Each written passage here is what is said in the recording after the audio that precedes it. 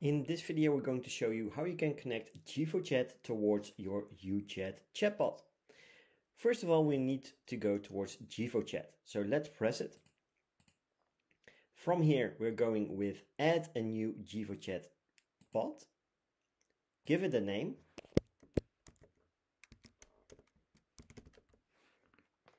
Let's press add.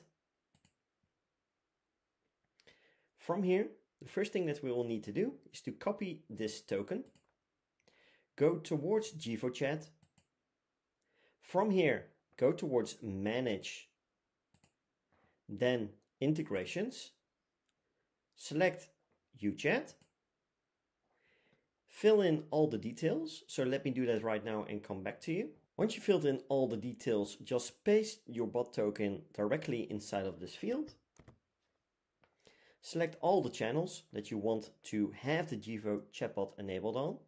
So let's go with all the channels. Press save. And now you have connected your UChat chatbot towards UChat.